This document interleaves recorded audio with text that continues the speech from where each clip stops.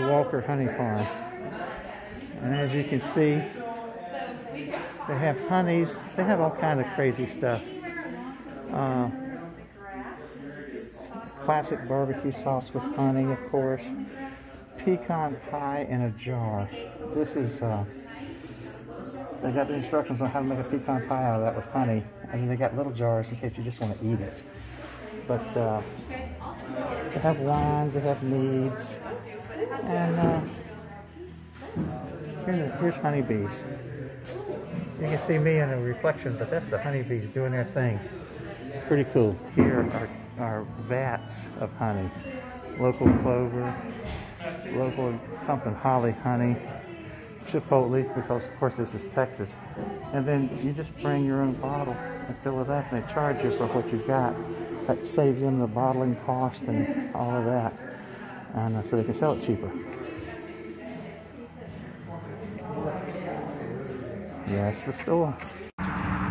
This is the production facility for the honey and the wine, I guess. It's not open today. This is Sunday. It's not open, and I don't know if it is open to the public, but that's where they do the produce the honey and do all that. So I'm getting ready to do the wine tasting, and I was able to choose my 6, and I chose all sweet ones. So they all are mead.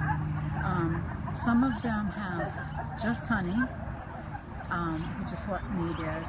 Some of them have honey and fruit, and some of them have honey and spices. So I have one with blackberry, one which is citrus tango, one which is called burnt pile Banshee, one which is called Just Married. That's the one that, the Just Married is a sparkling mead, which is just the honey. One which is called Sparkling Cranberry, and one which is called Portamel. Not sure what, I can't remember what that had in it. But anyway, cheers.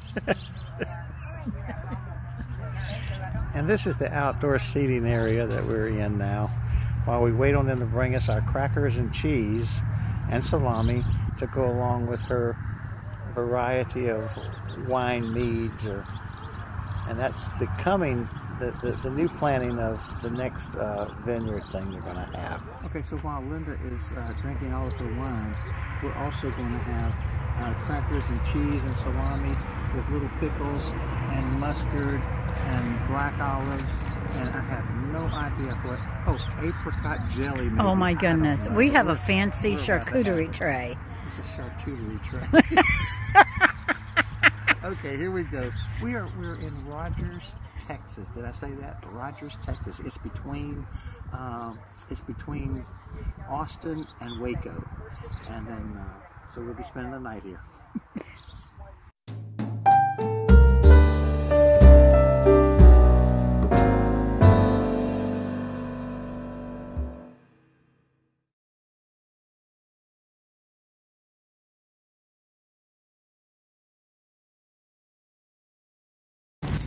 Okay, we're here at what is left of Fort Worth Stockyards. You can see all the individual pins here with the numbers on them, and the pathways leading down to that building at the end of the ramp down here. That's the auction barn. Auctions are every Monday evening, so this is Tuesday. We missed it, but the ranchers that are selling will be assigned a pin. They'll come and put their animals in here, and then you walk this deck up here. Of them. So you can walk to this deck all the way around and see every pin and every animal that's in it, and then go in and get ready for the auction. So here it is empty. The auction was last night. Welcome to Fort Worth.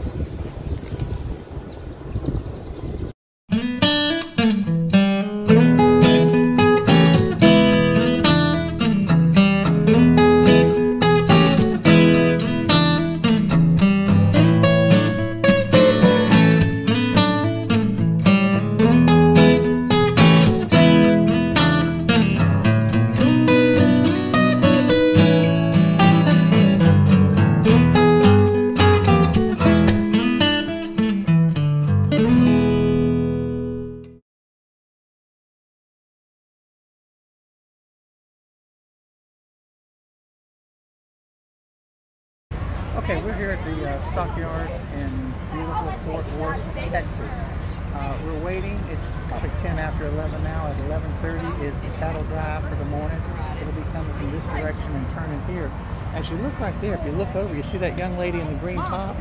She is on a longhorn. That's a real live longhorn. They're paying to have their pictures made on it. And as you go on around this way, you're going to see the Professional Rodeo Cowboy Hall of Fame. And then back down to the other side of the entrance to the Stockyards here. That's us. We're waiting on the show. It'll be coming up. We'll see you then. Here comes the cowboy band. Oh, I see a great big one with long horns. Can you see it yet? Oh, wow.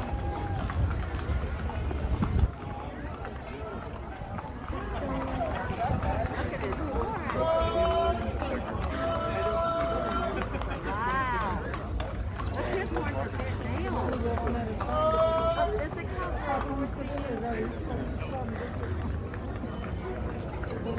Look at that horse. You see that black and white coconut one? There's a brown one. There's the one. There they go. You just scared? Yay! Yeah, look at that.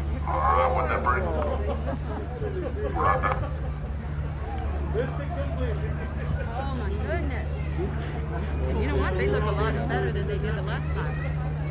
They're getting fed good. Here comes some more. Look, you see them, AJ? There they go. All right. Pretty. Look how big and beautiful they are. There's some more.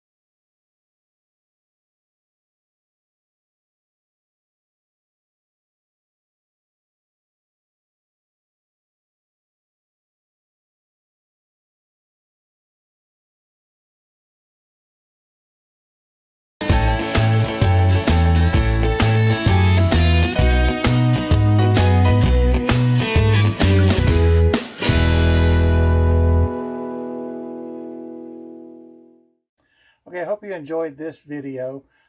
This honey farm was our 5th Harvest Host stay on this trip. And each one of them have just been amazing because you get to meet these people and they really care. These are not big businesses and they really care about what they're doing. And this is a way to get up close with them. So I'm glad that we were able to find this Harvest Host deal. And second of all, when Linda does these wine tastings, doesn't it look like she's taking communion for all 7 of the dwarfs? I don't know, but I'm just saying.